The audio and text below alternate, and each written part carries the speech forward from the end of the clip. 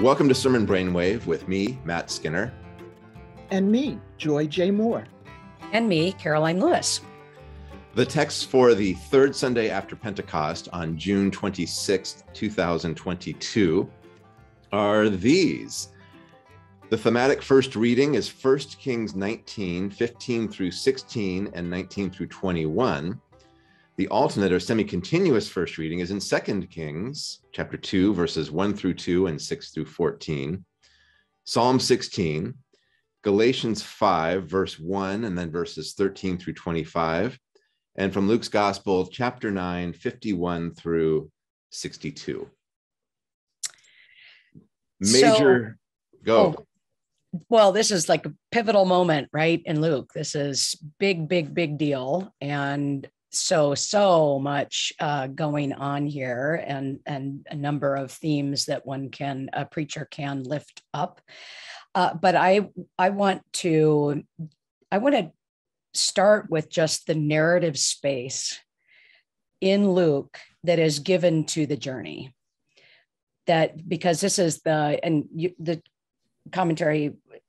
commentaries will talk about a commentary. This is the Lucan travel narrative, right? And so 951 through 1948, but 10 chapters given to that journey to Jerusalem. And that in and of itself is something to think about in terms of what does it mean to follow Jesus, and what does it mean to be a disciple of Jesus, and what does faith look like? And you think about all the stories, to pay attention to all the stories along the way, and how the emphasis is on this formation and this transformation. Not that the destination is not important. Clearly it is. Jerusalem, Jesus has to go to Jerusalem and for the fulfillment of his ministry. And that's where he will be taken up, lifted up, crucifixion, ascension, resurrection as well. But just to think about that narrative emphasis, and what difference does that make to how we understand, or how we live into what faith means. And not that I necessarily want to just only focus on this metaphor of journey, because that can get a little old, but is there a way to unpack that homiletically that really gives people insight into what does it mean to follow Jesus, and take seriously that narrative space that Luke gives us? That's my first comment. I love the idea of doing the journey, of echoing the fact that that is more where we live. If you're starting to travel again, you are reminded that in order to get to the destination, you have to go through security, and you got to deal with the ticket counter, and you got to deal with the other passengers. And, the journey is where all the stories come from. That's where all the events happen. And having binge watched the Marvel Universe, there's a repetition in all the metaphors that those particular stories are telling. So I'm not willing to say that the journey metaphor has to get old. It just challenges us as preachers to make sure that we're being creative to keep that metaphor alive. Yeah, I think homiletically, and how we kind of help pull a congregation into this is, well, to let them know, first of all, that you only have 10 chapters of a journey, but in those 10 chapters, you've got, that's where most of the primarily Lucan material sits. So you're going to get a lot of stories you don't see in other Gospels. And the lectionary creators choose almost entirely, but the preponderance of Luke-only material, which means you get a lot of parables as well. So you're going to get, and even some non-parabolic stories, things that technically aren't parables, but almost function in the same way because the demands are so high and the depiction of discipleship is so counterintuitive or just so weird. So it's partly, strap yourself in for really encountering a different society or a different way of inhabiting this world and being there. And that's, in some ways, it starts off a little bit tamely because they're just simple statements from Jesus, little short pockets of teachings or aphorisms, but they're really tough, right? I have nowhere to lay my head, right? Let the dead bury their own dead. You proclaim the kingdom. Nobody who puts a hand to the plow and looks back is fit. So already the bar is rather high, and it sounds excessive. It sounds a little radical. It sounds cruel. It sounds like it's going to make you a bit of a cultural misfit.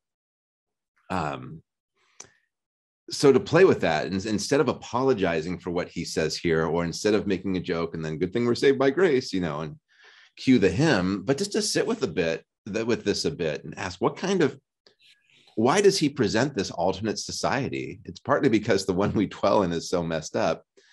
And it's partly because the kingdom of God just does not function according to all of these normal canons and rules and norms. And you have to relearn everything, it seems, in ways that will sometimes paint you as the perpetrator or the one in need of stopping what you're doing or reframing your values. So anyway, it's just somehow you've got to just really get people ready for some alternate ways of thinking and viewing, which we've talked before is what I think repentance is in Luke Acts, right? It's to totally have your mind rewired. Mm-hmm. And also not only that, but here clearly there's an invitation to, well, how will you respond to what Jesus says? And follow me. I'm going to burn down the villages. That's what I'm going to do. The villages that don't make life easier for me. Yeah. Well, good idea. And what excuses, right? Follow me, but first. But he said, I will follow you, Lord, but let me first. And that could be a really, I think, provocative refrain in a sermon. Follow me, but wait a minute. Follow me, but first. Follow me. The sermon title is just but. But. However, yeah. But that's it. It really does kind of point to what are those, what would be our response, and what are some of those, what are some of those excuses of not following Jesus, but also what are our excuses for not embodying what this new kingdom is about? How do we wiggle out of the responsibility and the accountability of what Jesus is asking us to see, and the kind of realm that he's asking us to not only to be in, but to proclaim and to live out. So it's a really important passage, I think, for people where a preacher could have people think about that. I like the title, but it would fit on a marquee sign too. It certainly would. I like that. And if I were going in that way, the question I'd want to have as the challenge is is a recognition that all of these excuses are good distractions. They're good reasons. I mean, these are the things that are important to be done in our social life. So the question that I would like to hang as the challenge is God enough? Is God's good enough? Or is God good enough? Because the buts that we put before become distractions from us totally surrendering to God. So if I went in that direction, that would be the focus. But as I was reading this time, I had another verse that I've often turned to come to me in a different way, and that's verse 54. I've often stated that as I go through this text, basically as this is what they wanted, James and John wanted to do. Shall we, rain down fire? But when I read it this time, I recognized that this is presented as a pause. They say to Jesus, Lord, do you want us to command fire down? And I want to present that as a possible way of going into this text. And that is to say, are we telling God in our prayers and our requests what we want? Or are we genuinely surrendering to say, here's my proposal, but is that what you want to do? And I didn't mean to say but in there, but I really do like this but question. But okay, get the buts out.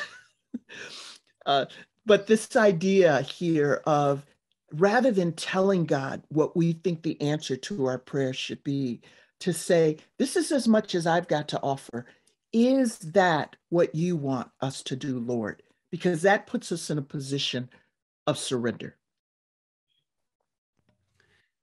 We should maybe look at the Old Testament. So it's a weird collision of the two lectionaries where the thematic actually pulls from what was last week's, or it shows up at the very end of what was last week's semi-continuous, but they're both about Elisha and kind of how the transfer of the prophetic mantle is going to take place from one to another. Maybe we should start with the thematic one, which is where we see this, what looks like for Elisha to be called. And Elisha not only is willing to not look back when he's plowing, he decides to barbecue all the oxen. We talked about this in years past. Yeah, this is like, not only am I not coming back, I'll make sure there's no oxen here for me as well. It's this dramatic sense of being, what the poker players would call all in, right? Here you go. I'm not keeping that boat in the garage so I can go fishing when this is over. Yeah, no, it's like, I'm going to throw the greatest going away barbecue. I mean, I hope that people read this as funny back in the day, because it's an excessive story, right? There's an abundance to it that's like, I hesitate to talk about the wedding at Cana because I think people know why. Where that could take the conversation. But there's something about, like, if this is my call, this is what we're going to do. We're doing this 100%. But yeah, and such a converse to what we get in Luke. Yep.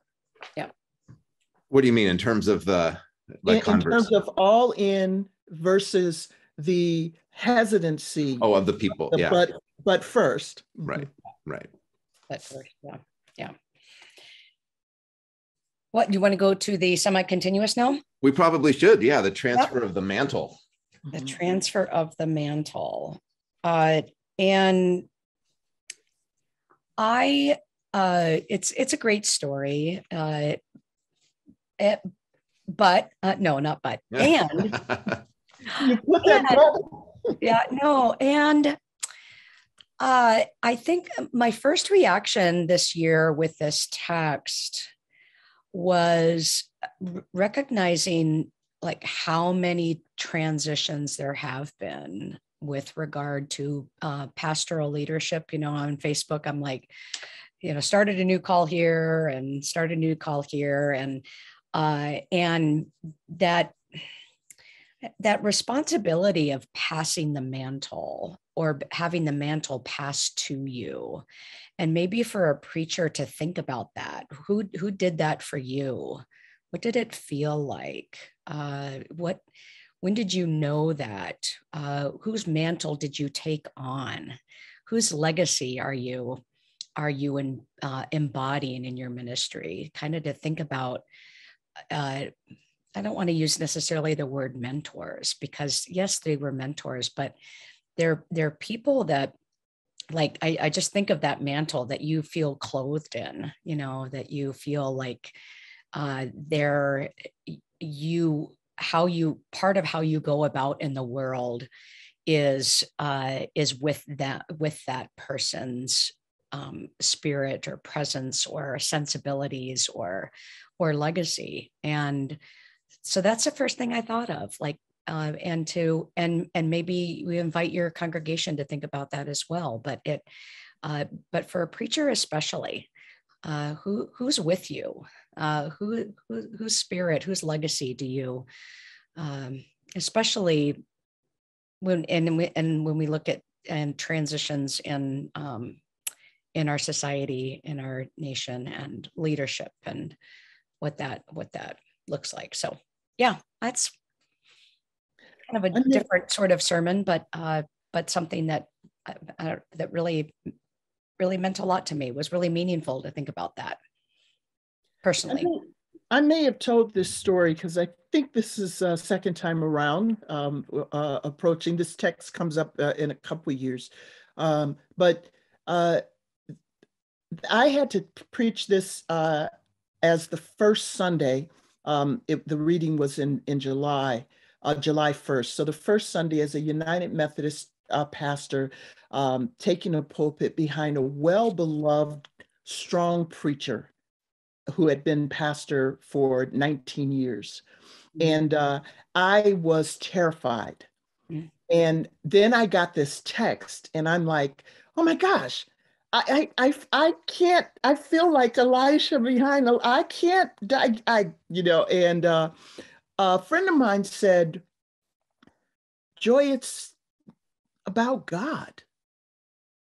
And it changed my entire perspective, leaning in from what you're talking about, Karoline, because ultimately where I ended was that this text is about God always having a witness.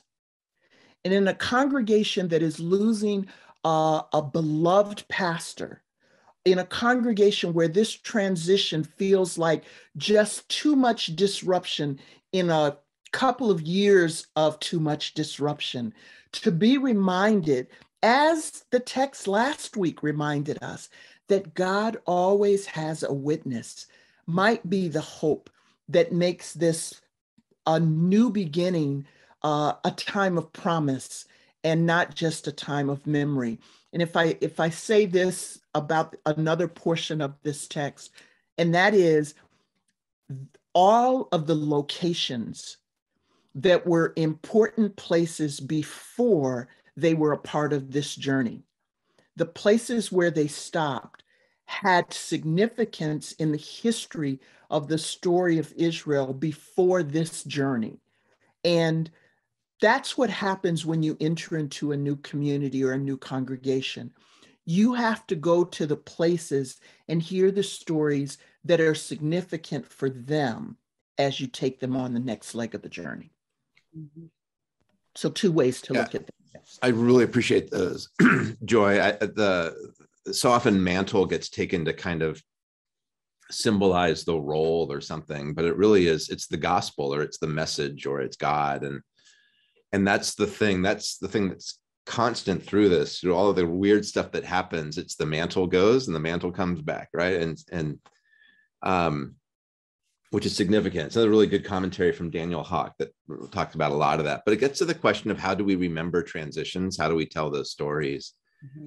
And whoever put this together, right, is clearly trying to pull together some of these big kind of milestones in Israel's own history. And yeah, Elijah has a really wonderful send-off and gets to, ride the chariot and all that, but that's really not the point of the story. Mm-hmm. At all. And so just to think about that, and what's the constant, what's the gospel or the witness or the message or what's that has accompanied a congregation before and will continue to do so. So very important. And we're nailing the Old Testament today, I think. Well, and the commentary has a great line. The mantle itself symbolizes the continuity of God's work and what has been and what will follow. And so that's exactly. And you're right. Like, taking on that responsibility or that legacy, when you step back and realize it's this continuity of God's presence and God's witness, it's also creates a different sort of sense of what that means for you. So, yeah. Psalm 16. Those words are in the Psalm. Yeah. Yes, that this is the God in whom we take our refuge. That at the end of the day, all of this is a witness to the promises of God. And so we would bless God who has given us counsel. I'm not preaching on this text because I love the other options of text that we have. And so I'm just going to use that as the segue to introduce the Psalm 16 to say that this reminds us that this is God, because I want to go to the Galatians text. Oh, yeah. Yeah. I would just say that, with given all of the hard things Jesus says about discipleship in Luke 9, here you've got a text that describes life with God with language of delight, pleasantness, gladness, rejoicing, security, joy, pleasure. Mm-hmm. Okay, so we've got to find a way to square these two texts, or at least put them into a creative conversation. Because we probably don't believe that the life of discipleship is nothing but misery stacked on misery. So what is here? Look at this. Skinner's suggesting you have to preach more than one text. I don't know what's happened to me over these. How long have you been doing this? Like 33 years or something? Galatians 5. Is God enough? Is God's good enough? Is God good enough? Yeah. Well, you might ask, have anybody experienced any of these things in church here today? If not, maybe we've done something wrong. So, Galatians 5. You two were so excited last week to discuss the fruit of the Spirit. Yes. Well, but nobody wants to talk about the works of the flesh. No. I've seen enough nobody of wants that. Nobody wants a sermon series on the works of the flesh. No. It's unfortunate that we can't name those in ways that can get us a hearing right now, because we've made them, if I use the words from last week, we've made them litmus tests or idols that we want to tear down other folks. And so, Matt, I'm gonna lean into your truth telling here, that I don't want to preach on the works of the flesh, because I just wonder if the preacher conveys what it is to demonstrate this fruit, if that might not take up all of our time. I think it was Mark Twain who said, it's not the stuff in the Bible that it's not the stuff I can't do that's problematic. It's the stuff I'm supposed to do. And this would be the text to say, what does it mean to live out this gentleness, this generosity, this kindness, this patience, this peace, this self-control? Not as steps toward perfection, not as I'm stronger in this area than in that, but in this whole of being the fruit, single, as the commentary notes, and spend our focus there, we wouldn't have time to get caught up in the things that are problematic for God. Yeah. Well, and the other verse that I want to highlight with the Galatians text is the 5:18, and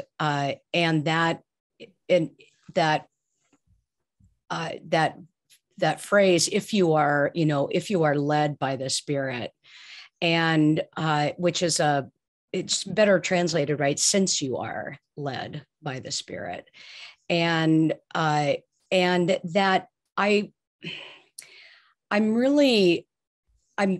so it's a promise already. You are. I mean, that's the thing. You are. This is not conditional.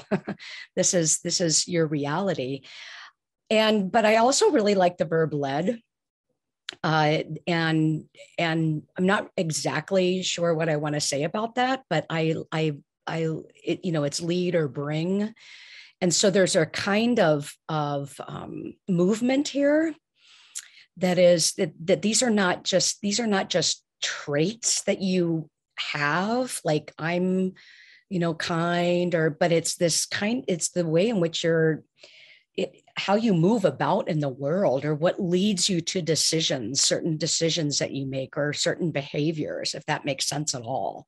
So there's a dynamism here that is, not just about characteristics that you can list and say, oh yeah, she's really kind, or she's whatever, she's very gentle, or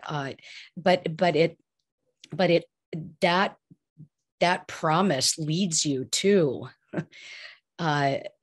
action and being, if that makes any sense at all. Yeah, well, I think another way into that, verse 16, live by the Spirit, an imperative, and it's peripateo, literally walk. So think of halakha, Old Testament, and then the NRSV says, live by the Spirit and do not gratify the desires of the flesh, which is a horrible translation. It should be live by the Spirit and you will not gratify the desires of the flesh. In other words, the way into this is to seek this kind of harmonious relationship with the Spirit. Everything else will take care of itself. Yeah.